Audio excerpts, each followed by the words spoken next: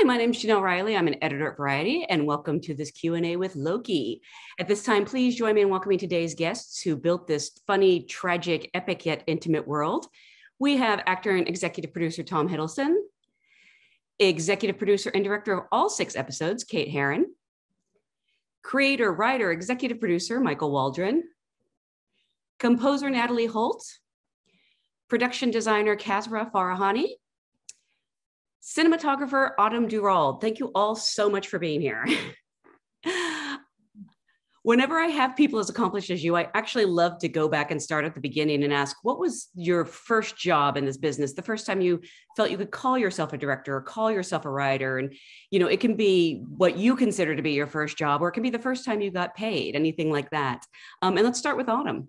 I think I shot an interview with Landon Donovan. He's a soccer player on a beach with like a point and shoot camera, and I got like $200 for it.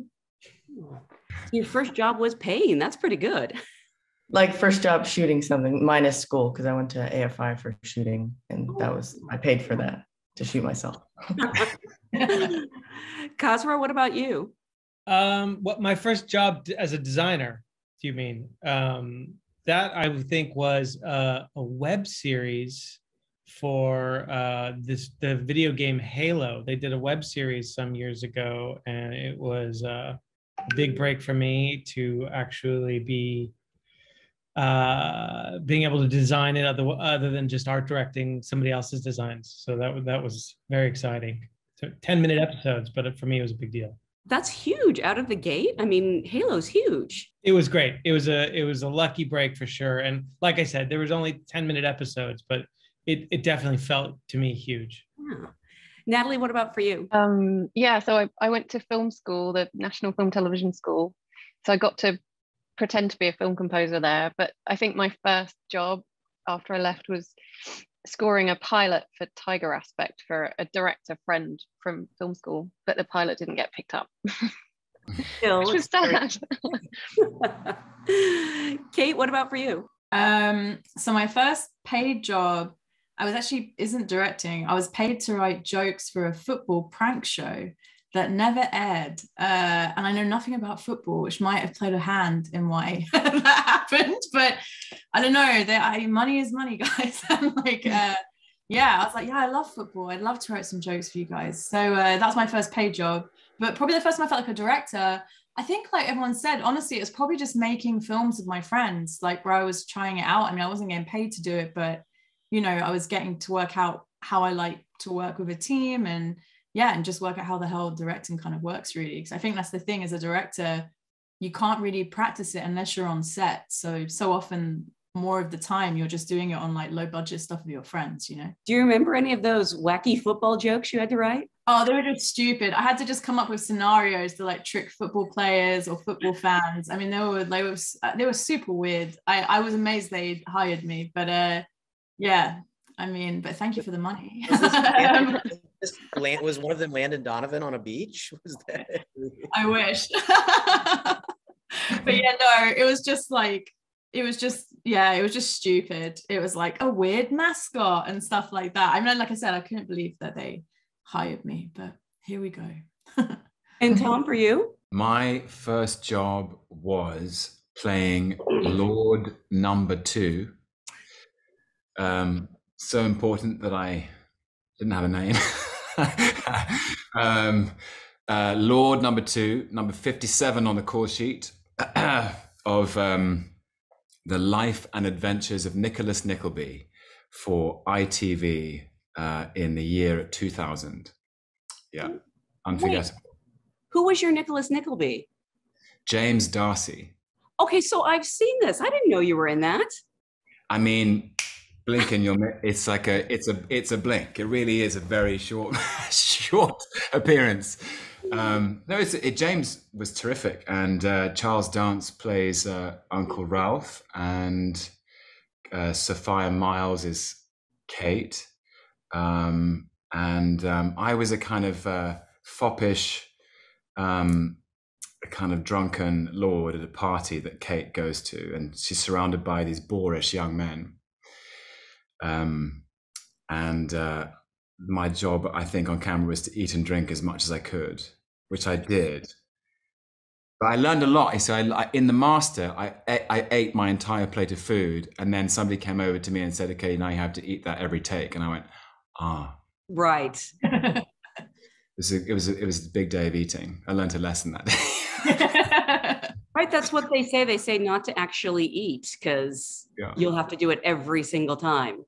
Although they did use it, they used it. The director was so impressed. He was like, no one else was eating, but Tom, you were going for it. And it ended up in the final cut. So there you go. Lord number 2 was really committed. I love that. Yes. So I would love to start at the beginning with Loki. And I guess that would be with Tom, because I imagine there's literally no series without your participation. Who was it who first floated the idea of this series, and specifically this idea involving, the TVA and various variants? And what was sort of your initial reaction? Because it's so cool when you see it, but I feel like if it was described to me, I would just sort of shake my head.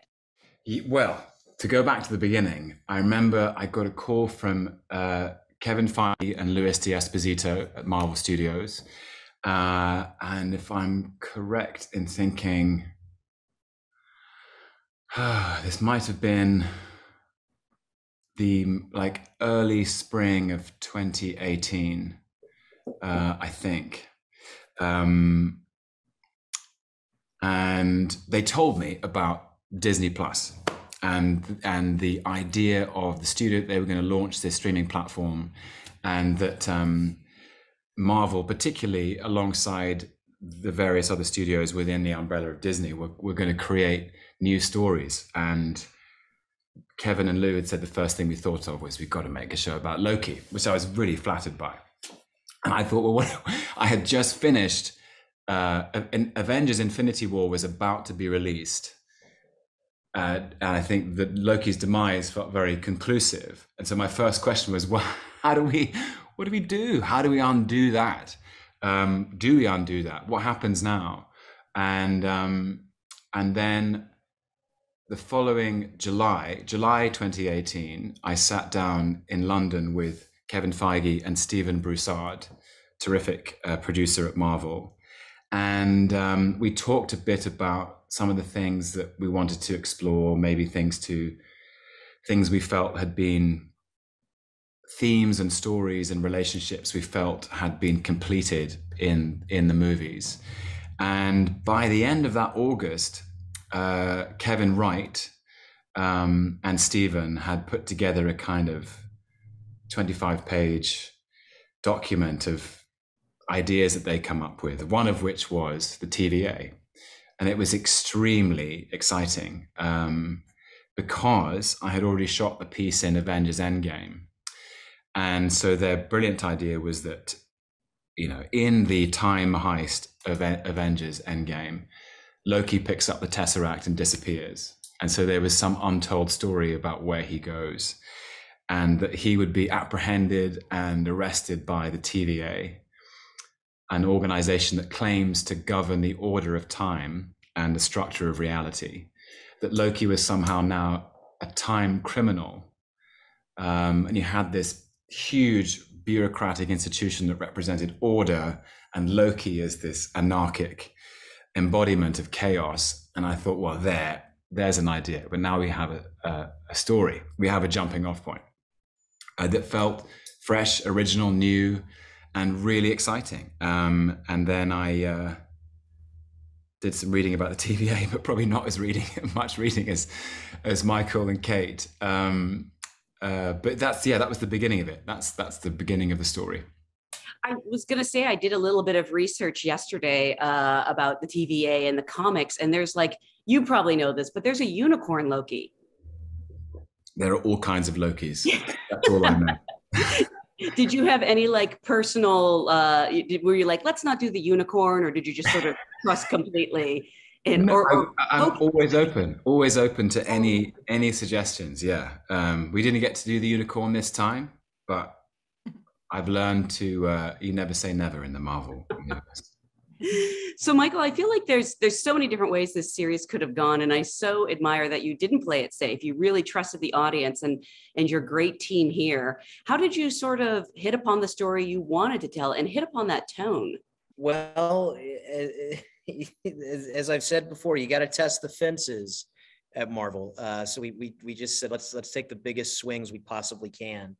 In my very first meeting with those producers that Tom mentioned, I said to them, I said, what if the Loki show was the best show anybody's ever seen? And I meant that because it, look, a Loki TV show with Tom, there's a way that certainly you could come in and nail that in and just do some hacky sketch comedy time travel and it'd be a layup. People are going to watch it no matter what. I was excited to try and really just make something super ambitious. And fortunately, the team around us, elevated it even beyond what I dreamt it could be. Everybody on this project, I feel like, had that approach of, what if this is the best show anybody's ever seen? And it is. It's the best show anybody's ever seen. You didn't worry you were putting too much pressure on yourself by setting that goal? I mean, in hindsight, that seems like an insane thing to say in your first meeting at Marvel, but I don't know. It was late in the day. I don't know. Shot my shot. I feel like when you're working in this universe, you have to be able to throw out any ideas and try anything, or at least discuss it. Has there ever been a point where somebody was like, no, that's too far? Or is everything open for discussion? Everything's open for discussion. It's no, I mean, I think that if you can justify, I mean, alligator Loki is a great example of that. Why is there an alligator Loki? Well, because he's green.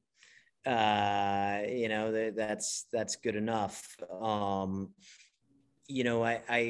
I think that if there's a reason for something to be there, if you can play it straight within the truth of the story you're telling and it's additive, then yeah, it doesn't matter how crazy it is. Sometimes if you have a crazy idea, it's nice to bury that pitch within an even crazier pitch to kind of distract them with the really ridiculous ideas. They say, no, we can't do that. And then they let you do the slightly less crazy thing that you actually wanted to do.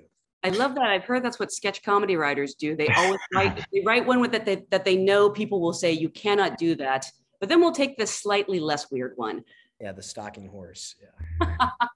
Janelle, Michael's right. You have to go for it. We used to say on set, it's only forever. It's and it's a light that guides you to commitment and just throwing your whole soul at something. And I knew it genuinely felt. Of course, it's a character that people know from before, but this story in this show felt completely new. New relationships, new dynamics, new environment, new context, new theme. And you never know, none of us ever know how many chances you're going to get. And so we just thought, let's go for it. Let's be as brave and as creative and as committed as we can. There's no guarantees ever. And I felt that certainly, Loki's a fish out of water this time, stripped of everything that's familiar, stripped of Asgard, Thor, Odin, all the things that you're used to seeing Loki in the context of. He's in this new place, has no answers, has no information. And in a similar way, I felt this was a new thing, new place, new information, new dynamics. It's only forever. Got to go for it. And the bloom. Yep. Sorry. Oh, no. I was just speaking of going for it. That's what I feel like all your previous work has done. And this seems like a perfect fit for your sensibilities. I'm curious how you went about landing the job and what did you think you could bring with your very specific voice to it? Yeah. So with landing the job, I knew they were making a show about Loki. So I just basically asked my agent to call Marvel until they would meet me, basically. But yeah, I think for me going in, I I love the character of Loki. I really wanted to work with Marvel. Like many audience members, I was like, where did he go? I thought at the very least, if I didn't get the job, I'd at least find out before everyone where Loki went. That was sort of the end goal, and then it's such a bigger reward. But no, I think for me, honestly, it was just always wanted to direct on this level, and I'm sure like the rest of the team, like would say this, like I just knew it was my chance to show I could do that. And I kind of like with the effects, for example, like my background's in comedy and drama. The most effects I've done is like painting out a sound man or a track, that it might be in shot. I've never done stuff on the level we did here, but I just went into the pitch with loads of references and was like, I don't necessarily know like the steps to get to this, but this is emotionally why I think this would look cool. And this is what I think the end result should look like. So for example, like the Time Theatre, I thought it'd be cool if like, it looked like a play of Loki's life on a stage. And I had like Minority Report as a reference for that, where Tom Cruise sees, his wife in that film, and she's like a 3D, like life-size projection, because it's really painful. It feels like he could reach out and touch her, but she's not there. And that taking that idea to what we do in the Time Theatre felt really appropriate for what we had in the script. So yeah, so I think that was like a big thing really. And yeah, and just going for it in the pitch. I mean, I just really went for it. So now you say you haven't worked obviously on anything in this scale, but you have worked with tentacles before. True. Yes. I have worked with puppets and lots of actors, but I think honestly for me, like something I learned on sex ed, for example, is me and Laurie would always talk about wearing your heart on your sleeve. And I think for me, like good genre, if you take away like the world that it's set in and all the bells and whistles, like what's the story really about? And I think something that was really clear on the page when I got the scripts was, this is a story about Loki and their identity and what it means, like what makes us us. And that to me as a question is so rich as a filmmaker and so exciting to explore that. And I think it was honestly for me always about, like for the whole team, like how do we make sure the emotion is grounded and real? And that's what's guiding us through. And then all the rest of the spectacular sci-fi world is a bonus really on top of that. And something that's got a lot of attention rightfully is the look of this series, because you take us through so many worlds, and yet they all do feel a part of the same cohesive universe. Autumn, I'm curious, when you came on board, what were the discussions that you had with Michael and Kate about the look of this? And was there anything that sort of inspired it or that you wanted to pay homage to? Yeah, I mean, we had such a great meeting. I met Kate and Kevin Wright, and then line producer, another Marvel executive. And I hadn't met Kate before. And, we didn't have like mutual friends or anything, but she just really impressed me in the meeting with her references. They were all kind of in line with after I read some of the drafts, and was intrigued. And I mean, originally intrigued because Tom is so charming. So if like Tom's in the show, and then you walk in and she's got Zodiac references and Blade Runner references. And, the writing that I read, I think they might have given me one episode before my meeting, was so great. And we kind of just hit it off. I mean, she had shown me a lot of stuff that I was already thinking after I read it. Just noir references, going a bit darker, moody, some more stylish characters moving in and out of light. And, a lot of the sets in the references she showed were architectural, and yeah, it kind of just hit and ticked all of the boxes of how I like to shoot. So we were already on the same page from the beginning. I think most of the team were that she chose and everyone chose, and we just kind of clicked. So it was very easy to kind of do your best work in that environment. Now, I totally get Blade Runner, but forgive me because I did fail out of film school. Zodiac is a fascinating reference. Is there something you can point to specifically where we might see where that came into play? Yeah, I mean, Kate and I love that movie.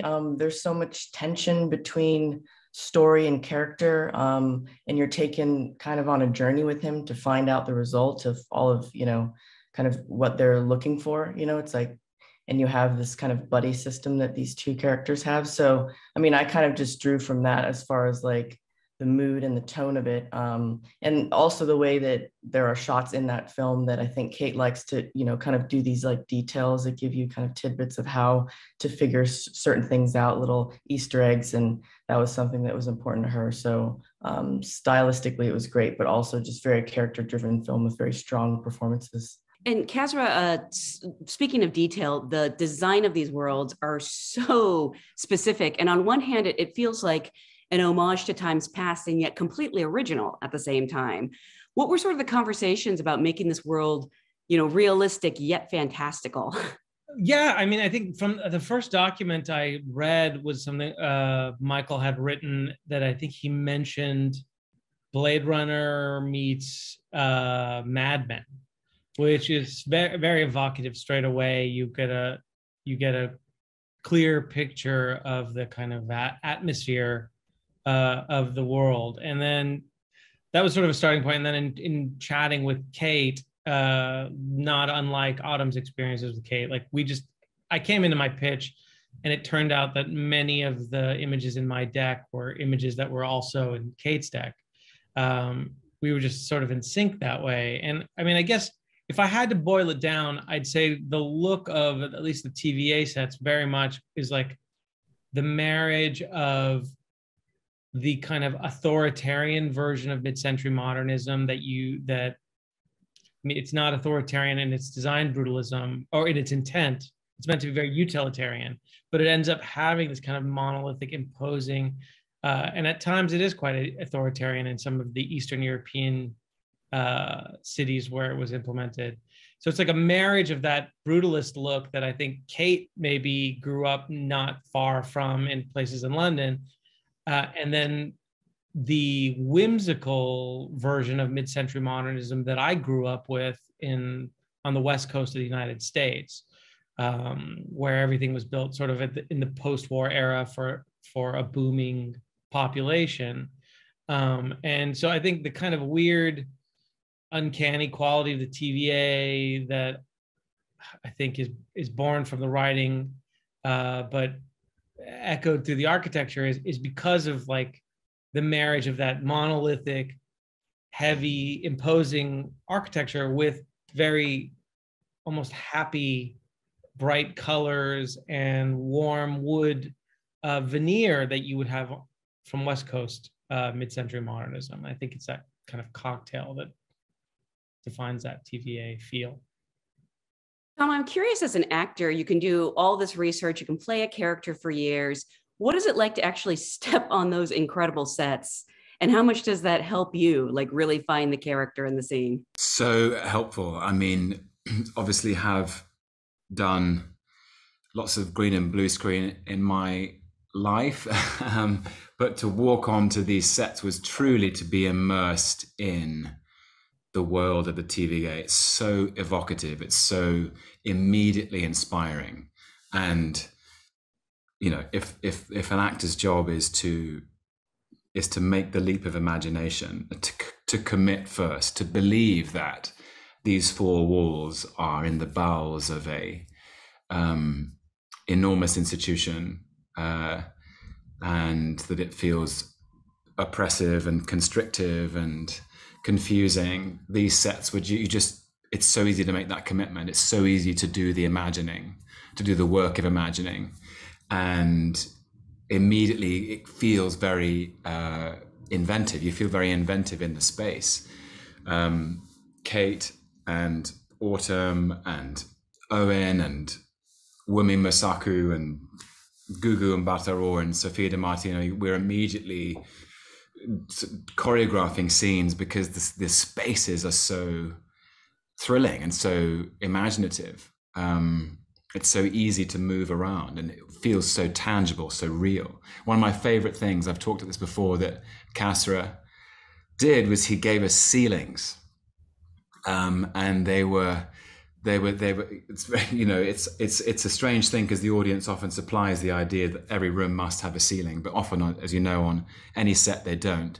Above the top of the frame is where the lights are, but there was such fantastic ceilings which always felt they were either cavernous atria which you feel would kind of echo and reverberate, or they were very low, constrictive, inducing a feeling of paranoia and imprisonment, and they were just very thrilling spaces to occupy. I think that was really key, like with our whole team being united, because Autumn and me were talking about like Zodiac, for example, and like we had Seven as a reference as well, but like in those movies, the camera, especially Seven, like the camera is low and you want to look up. And I think, you know, having those ceilings allowed us to do that.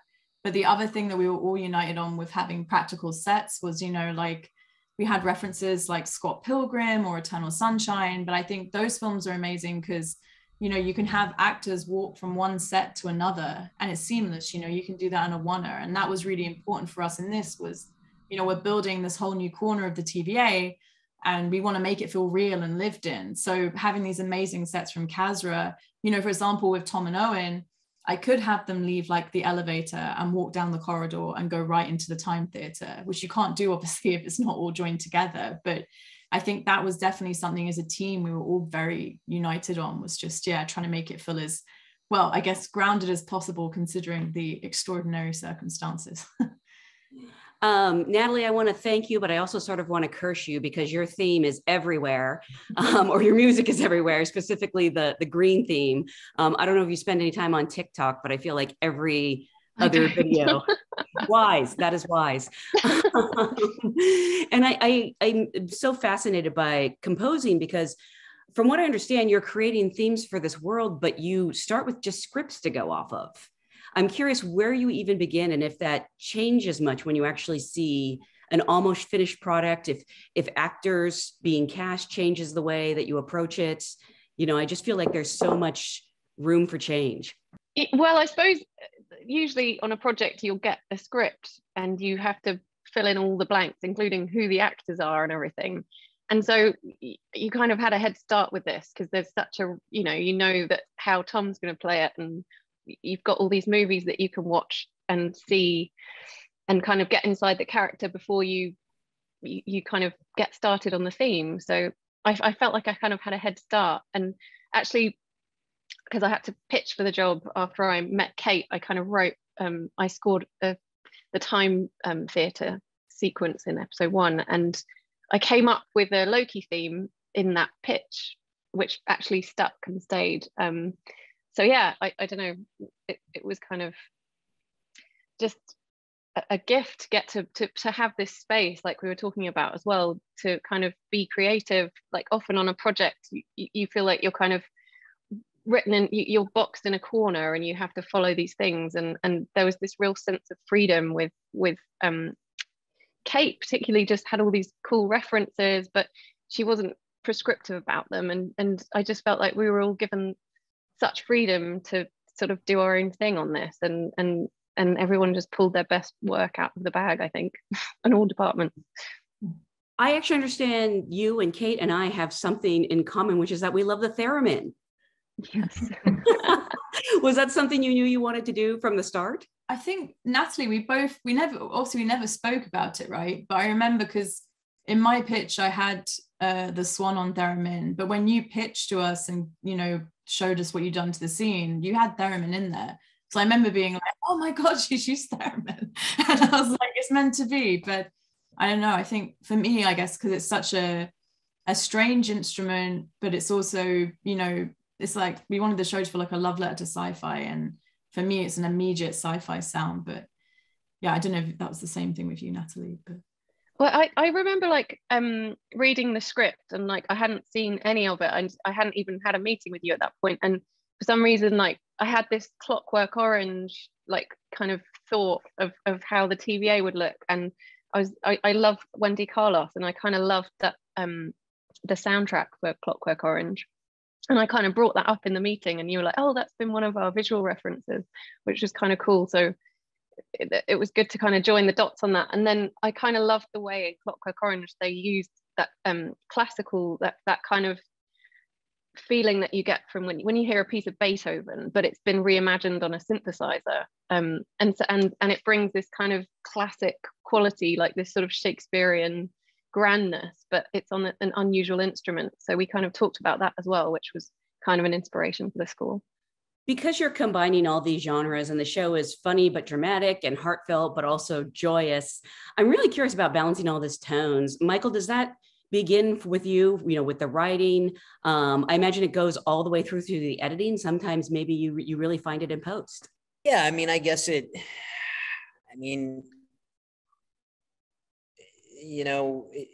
it's a show about Loki who kind of encapsulates the full range of human emotion. As Owen and Tom talked about when they were it's like Loki can play the heavy keys and he can play the light keys. And so it felt like the show itself had to be willing to,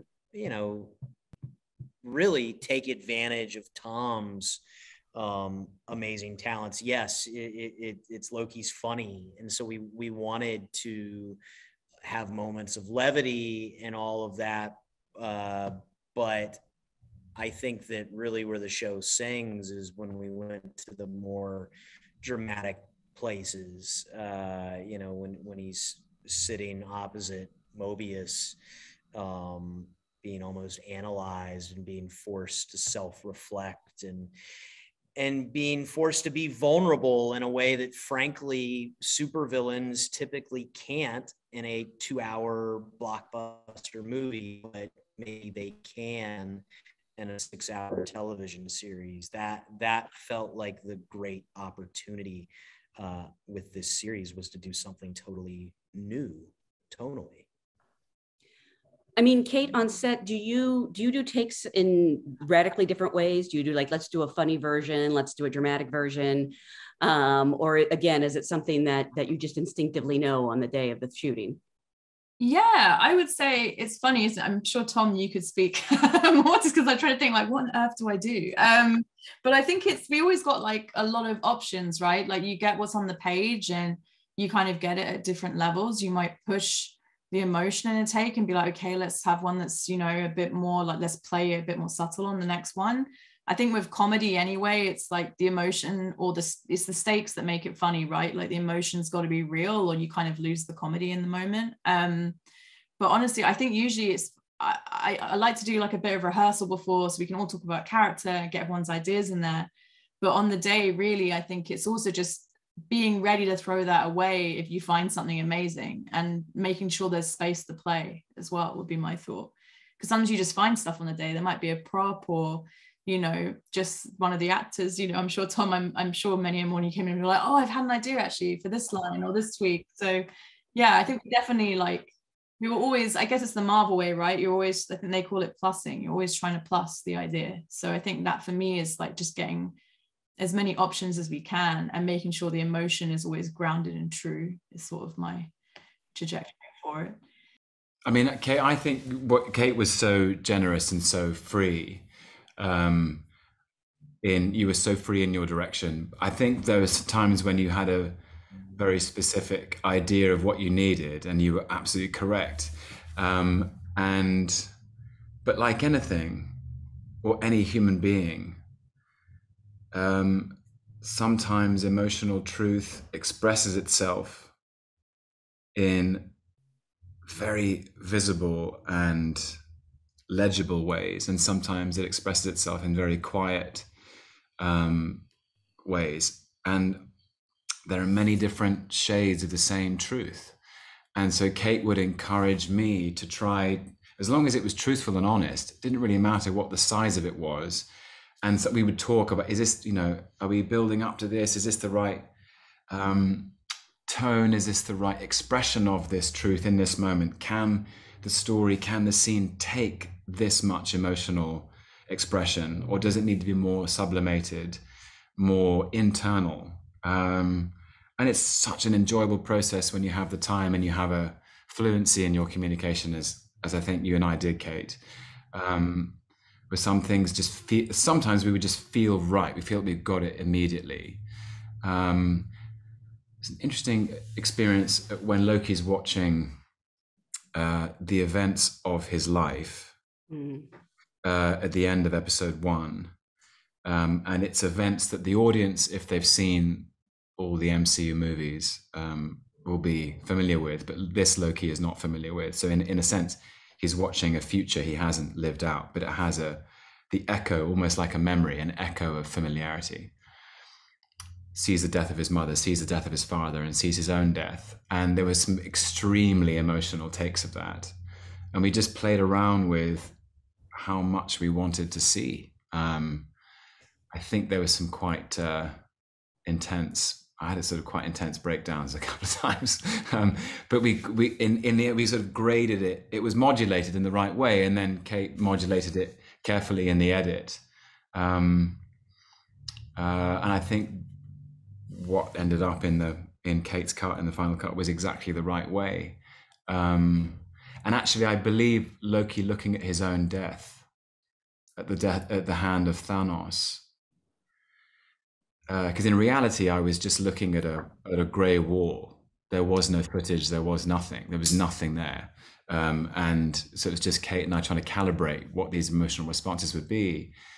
And however I seem to appear, or however Loki seems to respond to his death, I think that came out of a take where his grief at the death of his parents and his sense of loss and missing his family and missing his brother, there was such an expression of grief in that particular take that then when it got to sort of watching the death, the kind of blankness, there was a almost like a layer of skin peeled away, because I'd already been through so much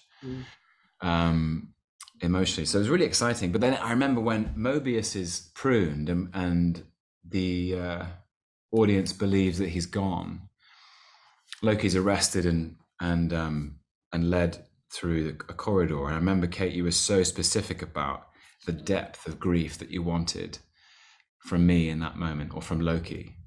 We did it a couple of times because it just we needed the grief, that hollowness of that helplessness and hollowness of grief to be so raw.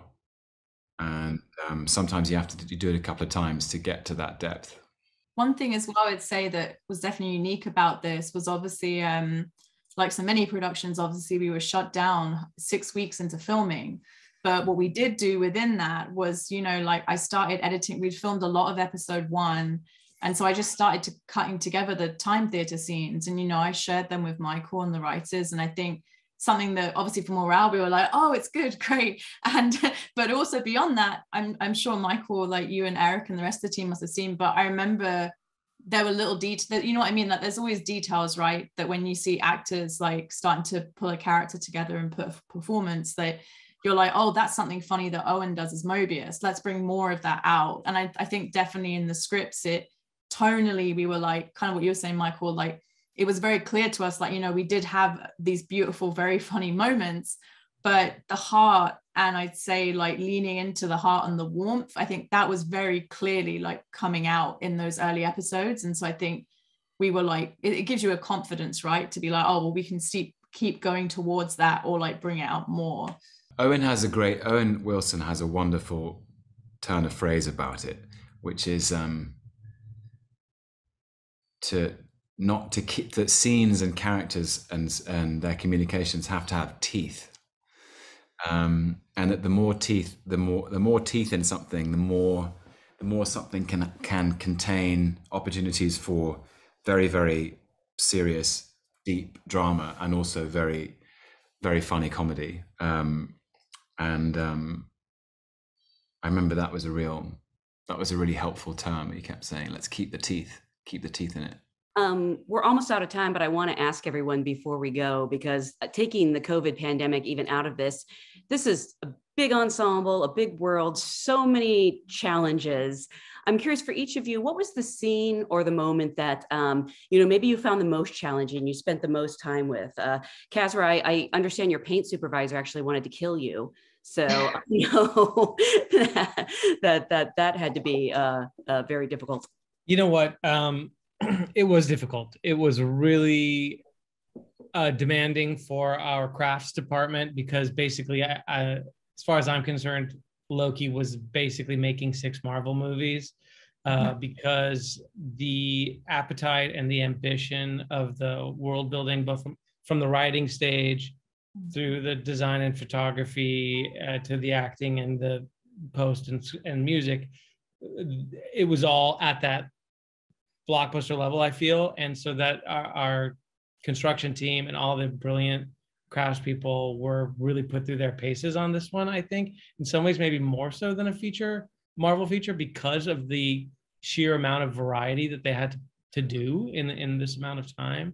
And they were all graceful and gracious and super collaborative and brought their A game. And we tried not to change paint colors too many times. There was a few times that happened, but I think it was pretty reasonable. I think nobody would disagree with that. Do you have a favorite set or a set that was the most challenging? You know what? They were all challenging and they were all incredibly rewarding. And it sounds like a kind of a non-answer, but it's the honest truth. I think that a favorite set changes every time I'm asked this question. I think the one that I go to the most as just really being really fun and in some ways capturing the spirit of the show, I hope, is what we call the Loki Palace, which was that strange bowling alley, disused bowling alley thing in episode 5, where all the different types of Lokis have their moment together.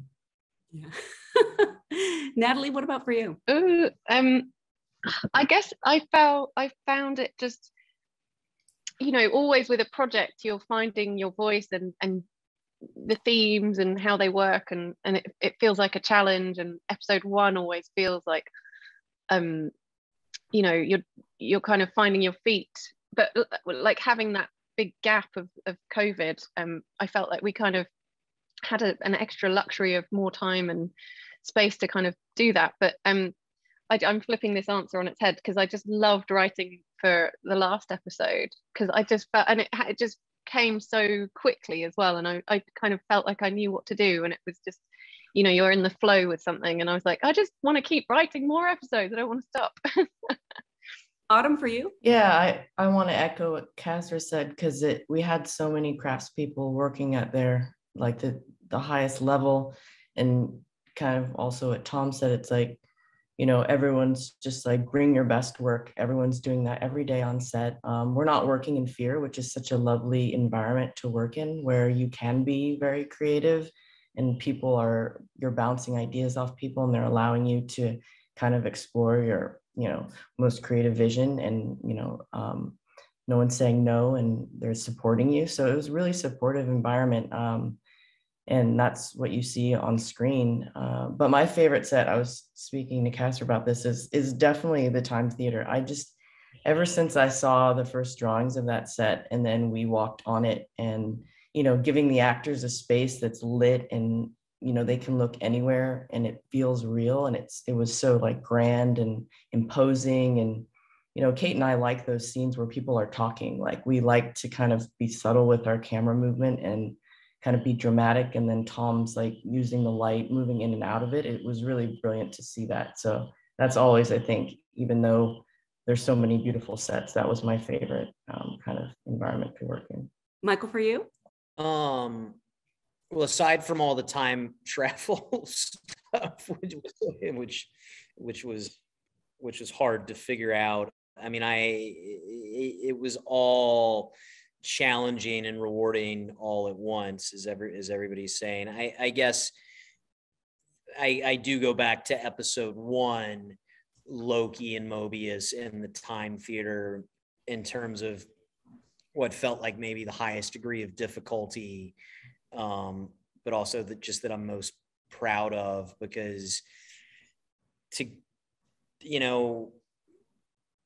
that scene's doing so much. It's introducing Mobius, who's a character who has no real background or character in the comics, and you're kind of asking the audience to fall in love with him.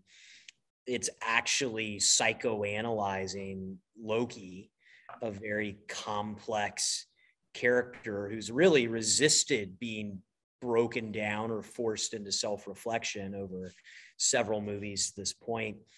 And then beyond that, it's kind of, it was daring Marvel to let us make a show that could have 12-page scenes of dialogue. And when the response to that script came back, can it be longer? Can we have more of this? That was so thrilling and felt like such a victory. And the only way that works is everybody around me just absolutely working at the top of their game and beyond. and bringing that to life in such an amazing cinematic way. But yeah, I guess that sequence I'll always just be so proud of. Kate, for you?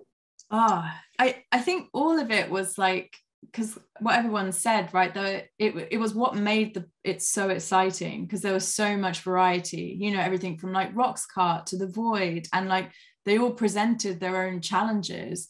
I think honestly, this sounds so silly, but just that we pulled it off, because like I said, like even just like the run through Lamentus, like, you know, we had to put that right at the end of schedule, because it was very ambitious, but it was also, you know, safety wise, we had to make sure, can we execute this in a way that we can do in a safe way for everyone? Because obviously that was during the pandemic. And I think I'm just forever grateful, to be honest, to all our team, because I think the reason we could carry off everything we did in this show is because it wasn't even just like, you know, us as like heads of department. It was like everyone within our departments working really hard. And yeah, I think for me, like, that was the challenge, just getting it done, like landing the plane, basically. You know. And finally, Tom? I agree with everything that everyone has said, and particularly Kate. Just it the whole thing felt so. I personally had a little. I wanted this to be the best, my most deeply investigated, most committed performance of Loki that I'd ever given. And it was, I didn't want to, I felt so, I didn't want to break him. I didn't want to break the character. I wanted this to be just as good, if not better, than any iteration. And I knew it was all new. And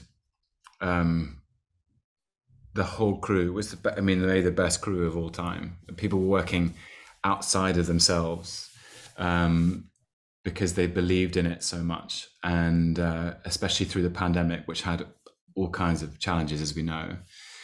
I think in terms of probably every time you go to work, every project has a series of mountains. There's never just one mountain. The whole thing just feels like this eternal climb, and it's never really over. But the biggest, the biggest, or the earliest mountain, I suppose, was the Time Theatre in episode 1.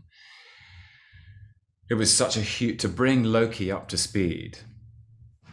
Loki from 2012, Loki who'd finished the first Avengers film, so full of anger and grievance and so bristling with rage and self-denial and all these things.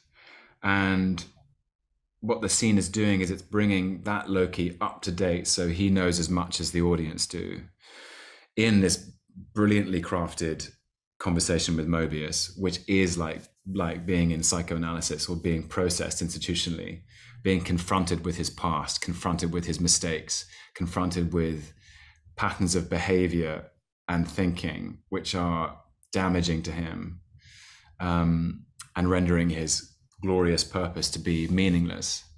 And it was such a big swing, and it was such a ambitious thing to do in terms of execution and in terms of performance.